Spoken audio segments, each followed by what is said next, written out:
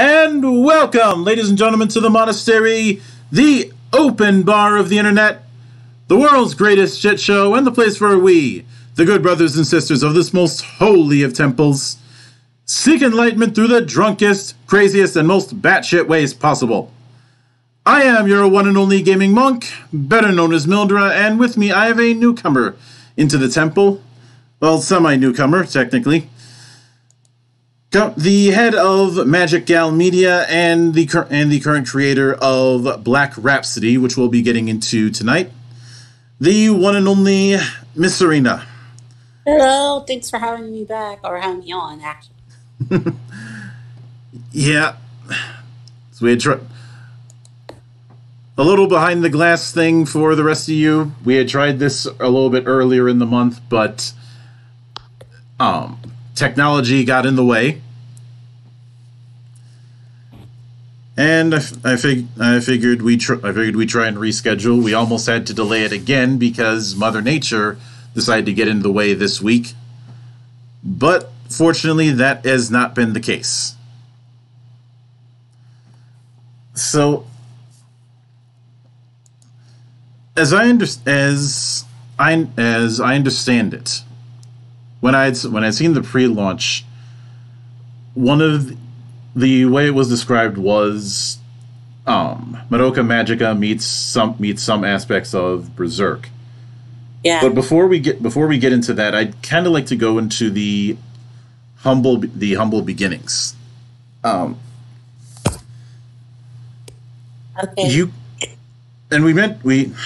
You got into, as I recall correctly in our conversations, you got into anime in the early 2000s. Yes. Was it a case of watching blocks like Adult Swim at the time, or was there a different route? Yes, Adult Swim. That's how I learned about Inuyasha. That's how I got into Inuyasha. It was through Adult Swim, and as well as Cartoon Network and other networks that ran anime. Or I grew up in the era of 4Kids TV, if you remember that. My sympathies. Yeah, I got into a lot of anime through 4Kids as well. Just whatever it was airing. Mm-hmm. Which is understandable, but still my sympathies because, well,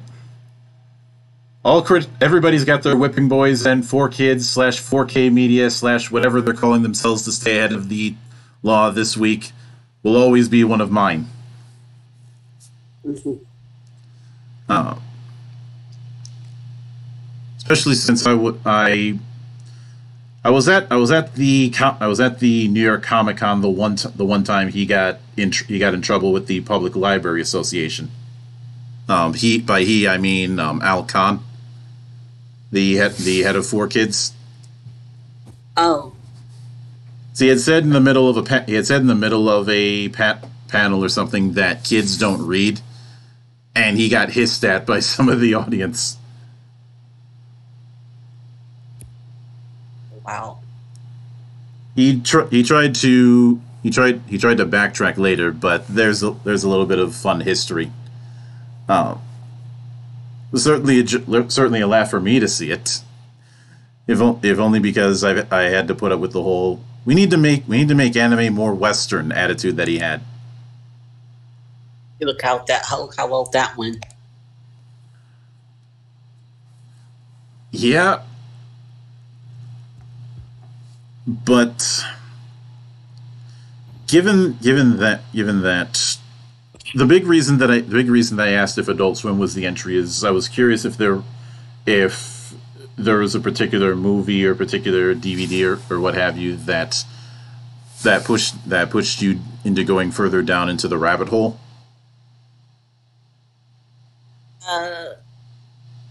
Most of those usually stuff that most kids watch during that time. I did stumble upon during my middle school years. I stumbled upon, I think In Demand, like an anime section called Entertainment on Demand or something along the lines. It was probably the Anime Network. I know that they were doing that. I know that ADV was doing that at the time. Yeah, because that's where I started going straight down into the rabbit hole. Mm-hmm. I remember watching Princess Resurrection, Petite Princess Yushi. Yep. And what else was that? Damn, that's been years. Ano was another one. Mm-hmm. Ninja some. I don't remember. It's been years. Ninja Nonsense, I think it was called. Mm-hmm. But what I find interesting is the mix that you're going with of leaning a little bit into magical girl and a little bit into horror, and yeah, that's where it's a good segue to bring in Madoka Magica. How did you first come across that, and what struck you about it that it served as an inspiration? I remember a friend in high school telling me about Madoka, but at the time I wasn't too interested in it, just because I had other things. I was more focusing on my studies at the time. Mm-hmm. Not until I entered college, so a few years later, that I finally checked out Madoka because I was hearing good things about it. And one of the things that struck me is how well it was able to pull off the dark aspect of the series. Mm-hmm. Like, I don't know if you know about the show, but yeah. The magical girls are the enemy. They're the witches. Mm-hmm. Magical girls become witches, and it becomes this like repeating cycle. A girl becomes a magical girl, makes a wish, falls into despair, and becomes a witch. And it was like, wow, it turns out it's something that I don't think any show had done, was the reveal of the main villain was actually the cute pet familiar in every magical girl series. Mm-hmm. If you're familiar with that trope, yeah, you know, every like cute pet, they made that the antagonist. And also that's never been done. Mm-hmm. Although when it comes to Cube, and I had talked about this on the podcast a long time ago, where I was comparing, oddly enough, Madoka Magica to Evangelion in the sense of deconstructing certain subject matter. Yeah, because Eva, on some regards, wanted to be a deconstruction of the super robot style of mech anime, especially the stuff coming from the 70s, and to a certain extent deconstructing some of the concepts of Ultraman. And Madoka Magica is very clearly deconstructing the magical girl genre. And the whole thing with that episode was discussing why one deconstruction worked and the other one didn't. Yeah. Because I see a lot of media try to do, especially Western media, try to do deconstruction, but just do it wrong.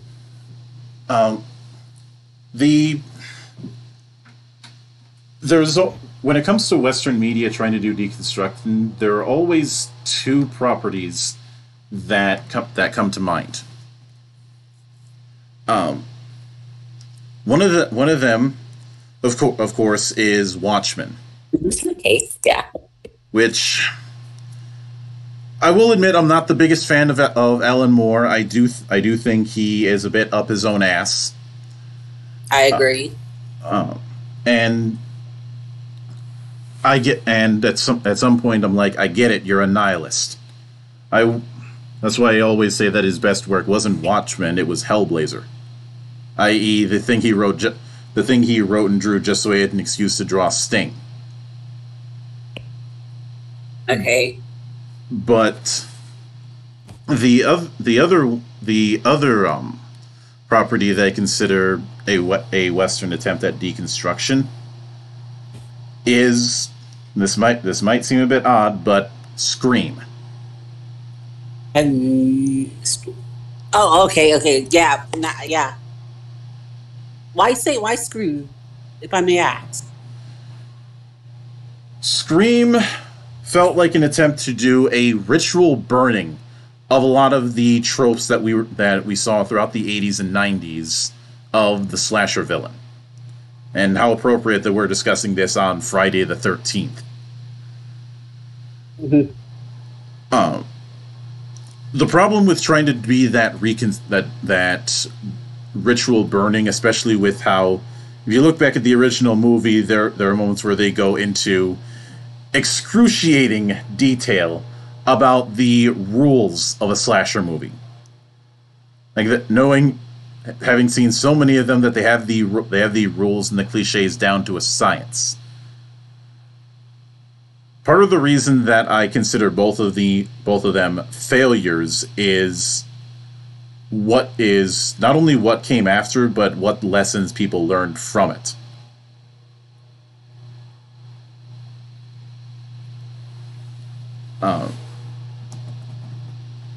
Like with Watchmen, you had people trying to take darker turns and showing that the heroic figures weren't that heroic. And with Scream, you had a bunch of people acting like they were genre savvy. If I may ask, would you consider? Are you familiar with The Boys? Garth Ennis' The Boys. I am. Would you consider that like a deconstruction, a failed deconstruction, or a successful one?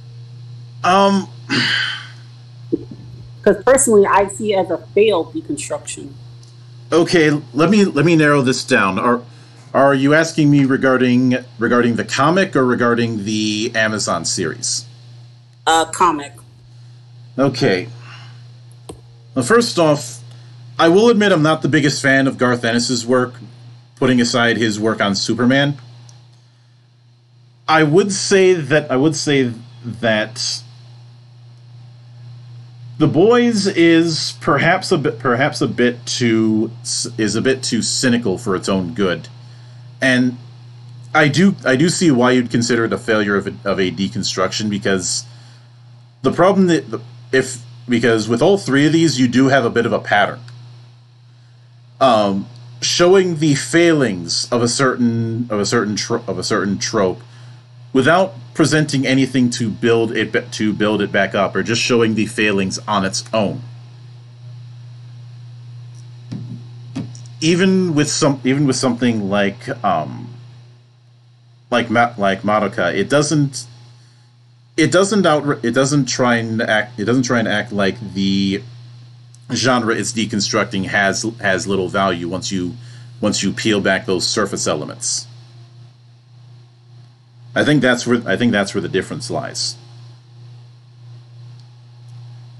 And the deconstruction that I think The Boys was trying to do was just the commodification of superhero culture,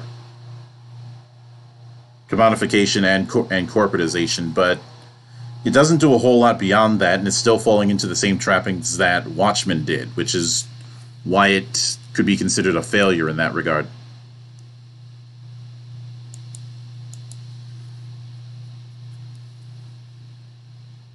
That's interesting. Also, evil Superman is something I'm kind of sick of. I agree. It's been done to death. And it's... I don't want to dwell too much on it, but I look at the quote unquote popularity of evil Superman among some writers to be a reflection of a complete misunderstanding of that type of character. That's not to say that a Superman-like character can't be evil, but the problem that I have is that the evil that it ends up being is the same. Whether it's Homelander from The Boys, whether it's Omni-Man, or Superman in Injustice. It's all three of them are essentially telling the same story. And the same kind of evil Superman. That's, in a roundabout way, that's where my problem is with the concept. Okay. No, I completely agree with you. I do have some more issues with that. Because you look at all three of them, and it's basically telling the story that I keep hearing among people who don't understand Superman for most of my life. That if Superman existed in the real world, he'd be a asshole on a power trip. Yeah. I mean,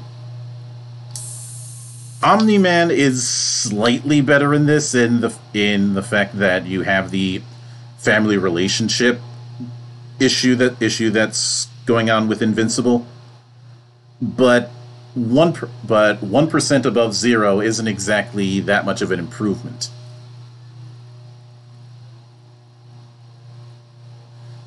Oh, I'm not an old school purist like some of my colleagues. I do understand the value of dark heroes, but I think there has to be a method.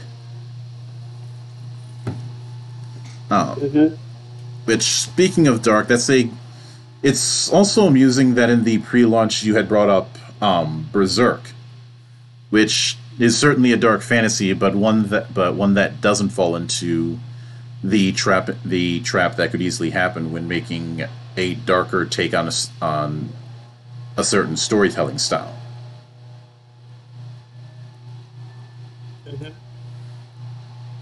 Because ultimately, in that regard, what was your introduction to Berserk, and what was it that struck out at you to serve as inspiration for Black Rhapsody? My introduction to Berserk was through some of my friends discussing it. I checked it out myself, and it was very interesting manga because unlike most dark stories where they just throw horrible stuff happening to the character and just have it be for shock value, Berserk does it in a way that there is shock value, but it's meaningful. It does have an effect on the story. It goes back to a discussion I was having with one of my friends about dark versus edgy. Berserk is dark. The Boys is edgy.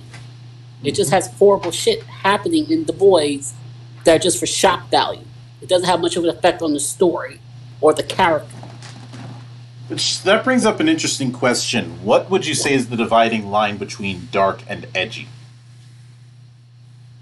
The dividing line is whether the horrible stuff or the really awful things that happen to the character actually has a purpose, or that it drives them. It actually has a purpose, or does it serve the purpose to the story, and how does it affect the character? I would say that there's a difference, because with edgy, it's just I'm going to have to use a manga that I read recently that is edgy. Would be Magical Girl Sight. I haven't read that. Yeah, it's basically Madoka if it failed to understand what Madoka was.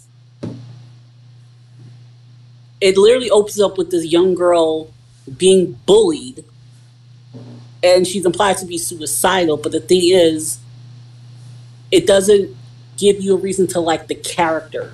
It tries to use horrible stuff happening to a character as an excuse for pity, and it mistakes pity for liking the character. While in Madoka, the main character Madoka actually has at least some type of likable traits. It doesn't just fall into the despair moment right off the bat in the first few episodes. You get to know Madoka as a character and understand why the characters like her. Now, a bit of Madoka is kind of a bland as a character, but that's just me. Mm-hmm. But with Aya Asagiri, the main character from Magical Girl Sight, you don't have a reason to like her. Though, the first few pages is her just going through complete and absolute hell. And her just being self-pitying and suicidal. Okay, this is a very shitty world that she lives in. I have no reason to be invested right off the bat. You understand? Yeah, and it's interesting that you bring that up in comparison with someone like Guts. If you don't mind me referencing this for comparative sake, because contrast. Guts has had plenty of horrible stuff. Happen to him. He was a coffin birth. His mother had already been hanged when he was born. And there was the whole thing with Gambino, the closest thing to a parent that he had. The whole thing of him being known as the struggler, but by other people is an apt descriptor of him. But there isn't really a sense to a set for. It isn't really done for a case of pity, but more to beat it over your head that this is not a nice world to be in. It is a hard person. He's even despite the horrible things that happen, he's still the fight on. Mm-hmm. He doesn't just give up and just self-pities all the time. The closest thing to any sort of edgy would be the Black Swordsman arc, when you don't really know a whole lot with him. He just seems cynical. Yeah. And then after the whole thing with the Golden Age, you get more context about how the eclipse basically broke him, and even trying to pull himself back, he still has the temptation to go back to that broken state, which is represented by the Black Dog. And of course, I'm vastly simplifying, but the point with that is he fulfills the role of a Byronic hero, whereas the character that you mentioned, the character from Sight that you mentioned, definitely sounds like a misunderstanding. I might look a bit further into it on my own time. It's not a misunderstanding. It's like that's how the manga is. That's how she's portrayed, as a victim of a horrible world. She's learning being bullied. She's learning being abused by her brother. She's almost raped in the book. Like, this is like the first chapter, by the way. Mm-hmm.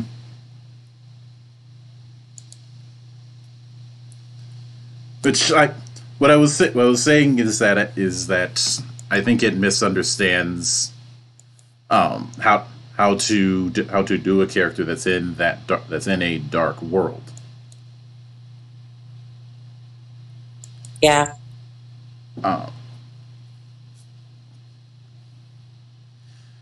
And to that particular end,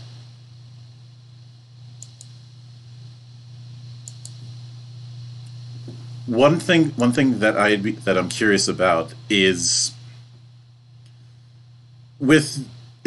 for that reason that you had Alethea, the protagonist in Black Rhapsody, have the archetype of a rebel with a heart of gold, as you described it? Yeah.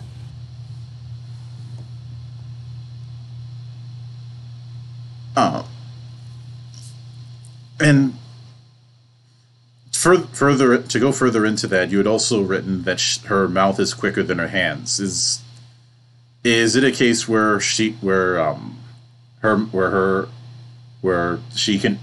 get a bit spicy with some of her remarks, and that gets her into trouble? Yeah. Let's just say that's a plot point. Mm-hmm. That's all I'm going to say. It is very fair, and the other thing that I find kind of interesting is describing people turning to pop stars and musicians as a new form of religious worship. What prompted that particular idea? It was like a comic I was reading. I used to read a few years ago called The Wicked and the Vine. Mm-hmm. Have you heard of that?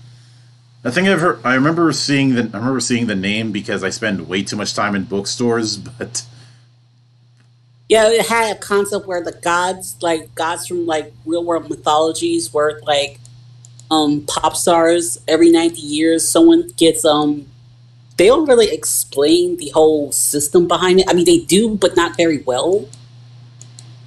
Essentially, every 90 years, a person's reincarnated as a god of any pantheon, regardless of sexuality, race, and religion. But the problem is they only have 2 years to live.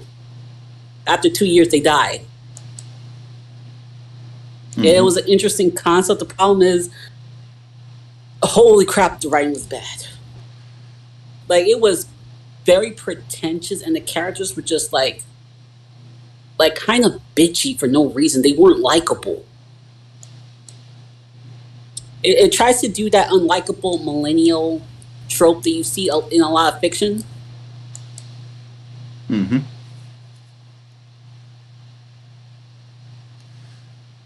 Hello? I'm still here.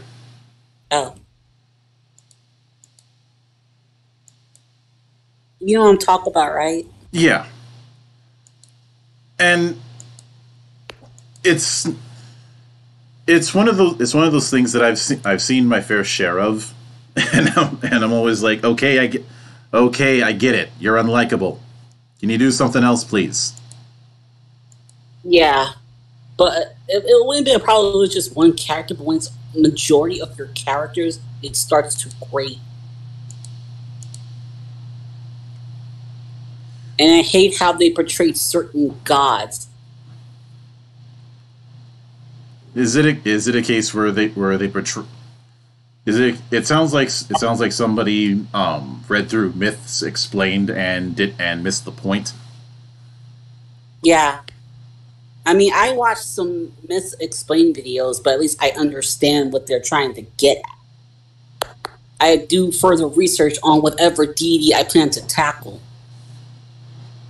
And let me take a shot in the dark with it. They did at least one joke about Zeus being a horn dog. They didn't. It's just that. Okay, let me see if I can remember. The characters, they don't really do anything with the deity, other than giving the characters like magical powers.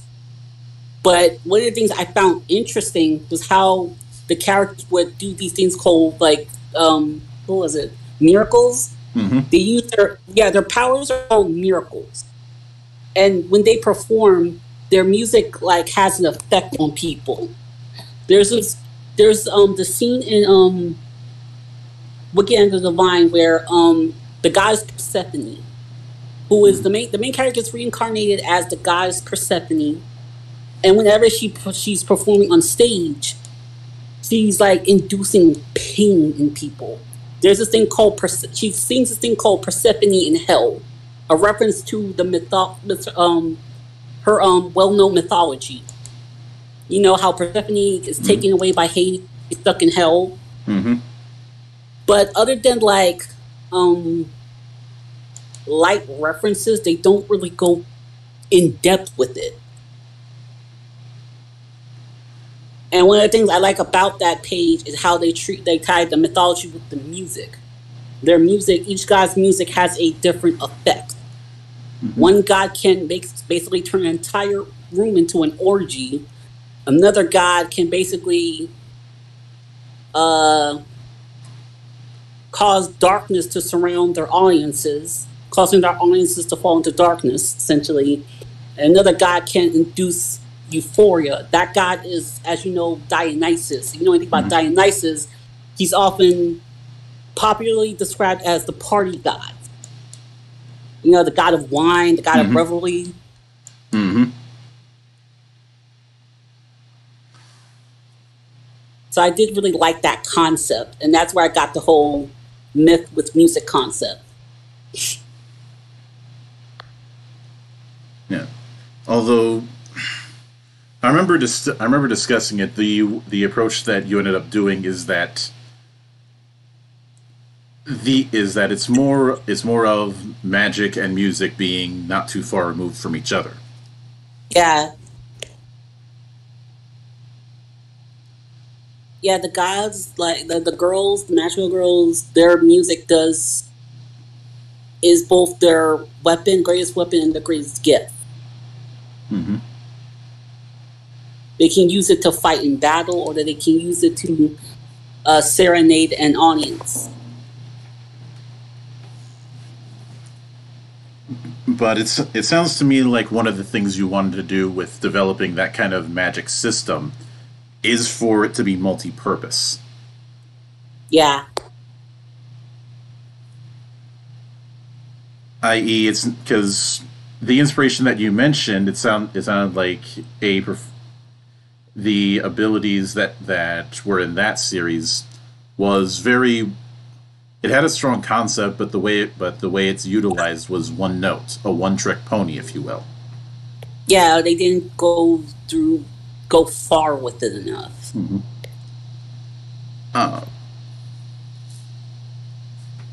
And when it comes to Alethea, I think in other places you had described it that a lot of her powers are tied to the dead. Yes, like her powers is tied to the person she's based on, which is Hecate. Hecate in Greek mythology is described as being the friend of the dead. She's not their ruler, that's Hades, but she's kind of like, she has a close relationship with them compared to like Hades does. And Persephone, her and Persephone have like a close relationship to the dead. Mm-hmm.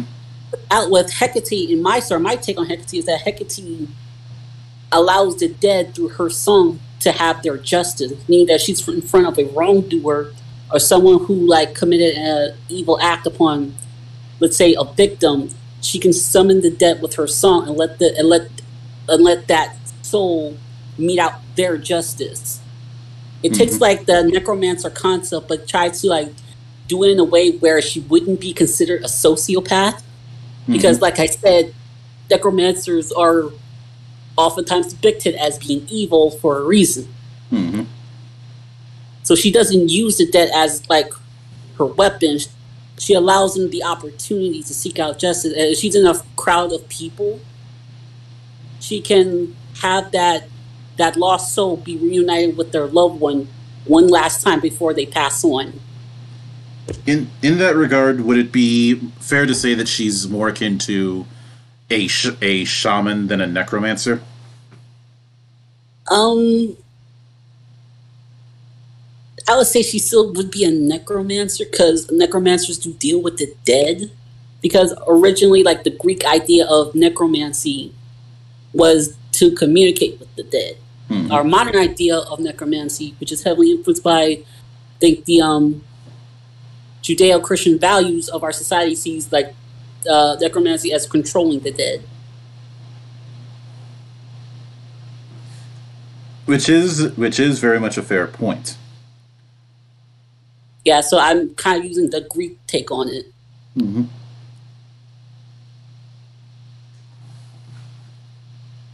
And given since we've mentioned a whole lot when it comes to Greek mythology, is that where you focused a lot of the deities, or when it came to the concept, is any mythology on the table? Any mythology, the African, Egyptian, even ones from the Cthulhu mythos. Which brings me to something that was mentioned at the top of the Indiegogo page of a Lovecraftian pop star, which, i.e., Dulcibella.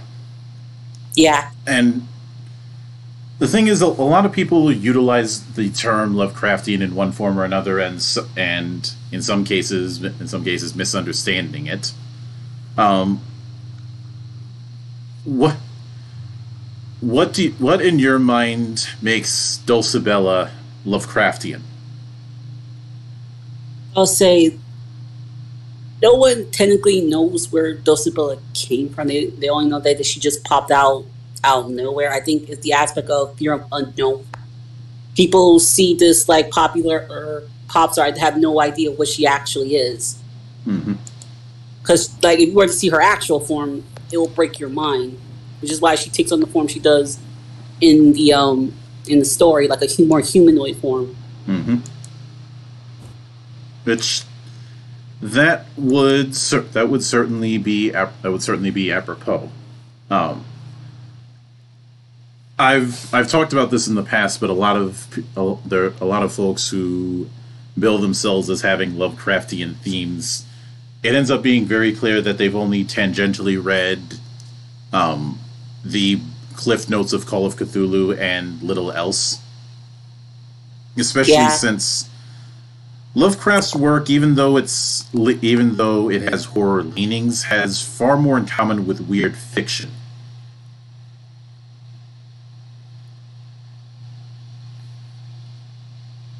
Weird fiction? Yeah. Because a lot of the stories they're certainly about some of the horrible things within the unknown in space. But the reason why I say weird fiction is because the story isn't about the scariness of it. Even something like Call of Cthulhu, it's this exploration of something that isn't right in the way that we see it. Like just the bas relief from the original story goes into detail about how odd and unnatural the design and the construction appears. Mm-hmm. Or you have something like The Shadow Out of Time, where somebody is being possessed and had been possessed and is trying to figure out what exactly they were doing and saying during a period of time that they can't remember.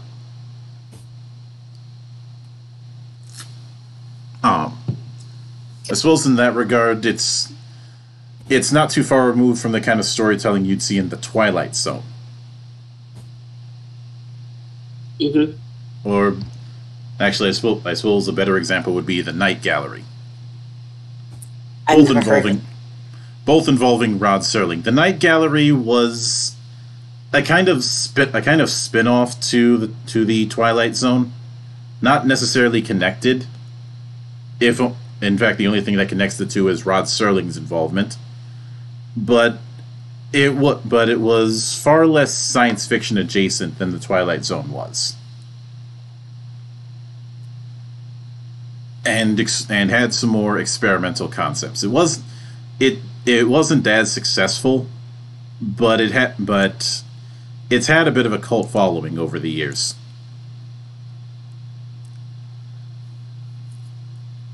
Now, one of the other things I think I talked with you about this previously was the fact that different magical girls represent different musical styles.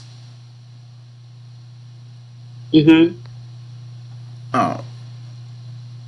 In that regard, what musical style would you say Alethea is representative of? Ethereal Way, specifically it's hard for me to describe. If you know anything about the Cocteau Twins, she takes a lot of inspiration from them because they're the most well-known example of that genre she's based off. Because if you were to listen to Ethereal Wave, you can hear like synthesizers, but it's like more of a droning type noise. Mm-hmm. I don't know if I will have to show you the actual music for me to describe this better.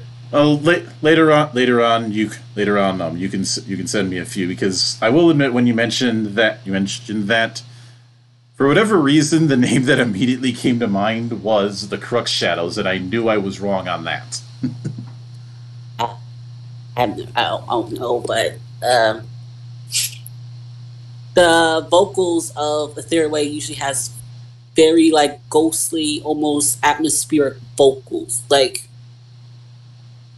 a ghost singing. In that regard, the way you're describing it, it sounds. I'm just doing this interpretation with stuff that I'm a little more familiar with. It sounds like it's accomplishing the same goal electronically that genres like Funeral Doom try to. I'm not sure. Funeral Doom is an offshoot of doom metal. That tends to be longer, droning, and more atmospheric. A couple of big examples of that are Earth and Ahab.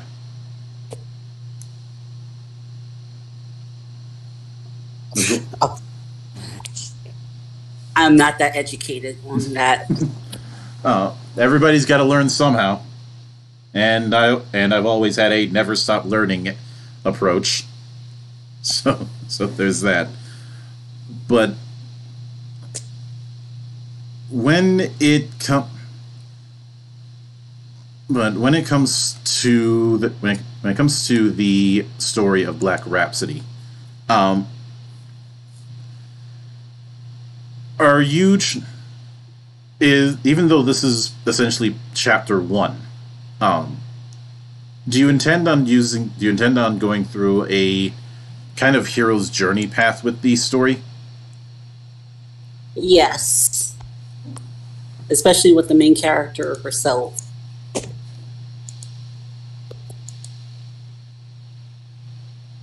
Yeah. And given the fact that you have that hero's journey, I'm guessing that even someone as rebellious as she has a circle of friends that they rely upon. Mm-hmm. And while obviously, Dulcibella is the big bad of the whole story. I'm guessing that there are other characters you have planned as being antagonists on a lower tier, in order to avoid the what I have to call the Moriarty problem. I'm not familiar with that. What do you mean by the Moriarty problem? It's a reference to Professor Moriarty from Sherlock Holmes, and how in the story The Final Problem, which was supposed to be the end of Sherlock Holmes stories, but actually wasn't. Long story. It's revealed that all of the cases that Holmes had been doing up until that point were on some level connected directly or indirectly to Moriarty in a all roads lead to Rome kind of thing. And the reason why that's a problem is you end up flattening the world that you create, where everything that happens to that point is supposedly the fault of one mastermind. No mastermind, no matter how smart, can be capable of that much. If I have to use a more contemporary example, consider Xanatos and Gargoyles. I never watched Gargoyles. Oh. Just in that sense of everything's being tied to that one person. You can do that to a point, but eventually it becomes a bit of a stretch. And that's why I'm asking if there are other rivals or antagonists, so that it's not all relying on Dulcibella carrying all the weight.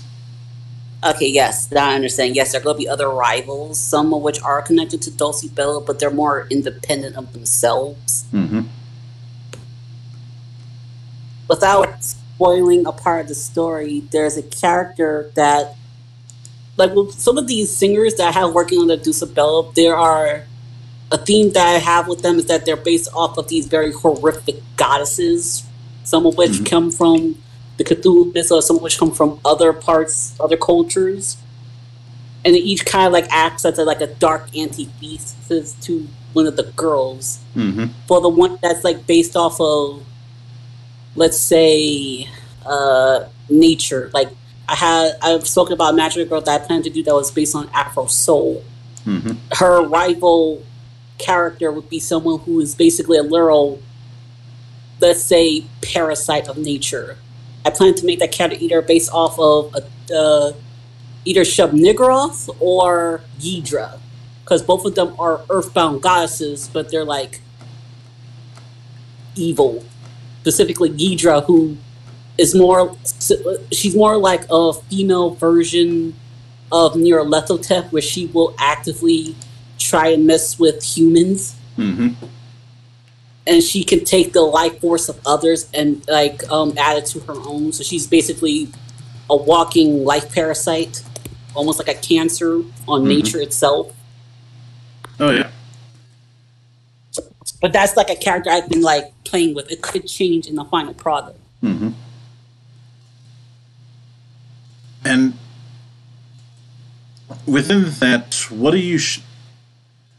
When you mentioned deities serving as antithesis, as well as ones that are nods to the Cthulhu mythos, I will give you your props for not using Cthulhu, because that's way too obvious.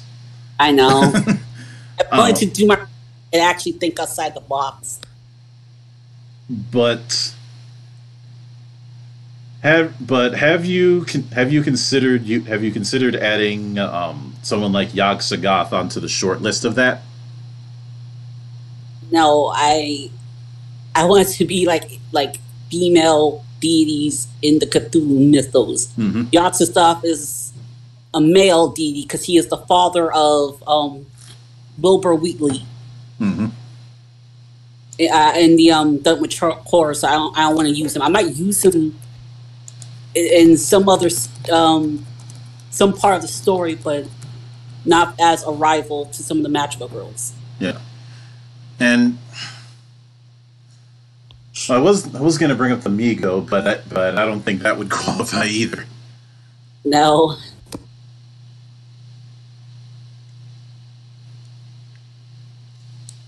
And with that in mind, where would I will admit that when you were mentioning deities that could act as some sort of antithesis, this might be the Norse in me, but I ended up thinking of Hel. Hel? Yes, with one L. I mean, I know who she is, the Norse goddess of the underworld. Mm-hmm. Why her specifically, if I may ask? I'd say part of it was intuition, I guess, but there was also the possibility of because of how you described Alethea's powers. What ended up coming to mind is the line between justice and vengeance.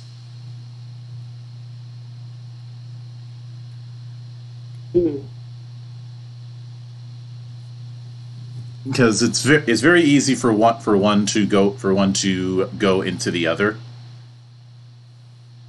and the idea of someone wishing to settle grudge, wishing to inflict harm on those who supposedly wronged them, instead of meting out justice in an even fashion, is a story in contrast.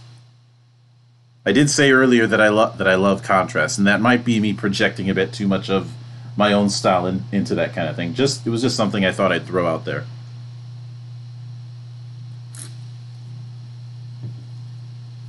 Interesting.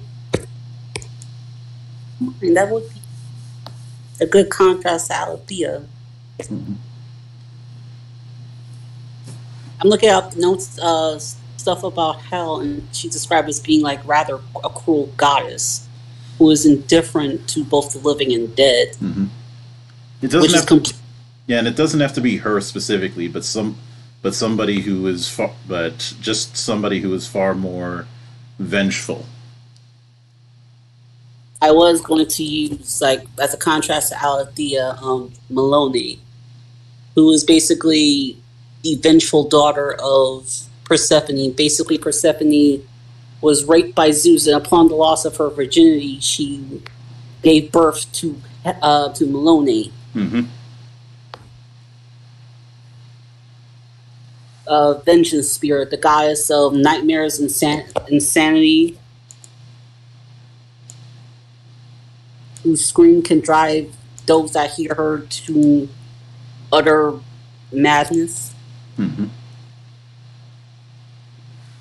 It's certainly a possibility.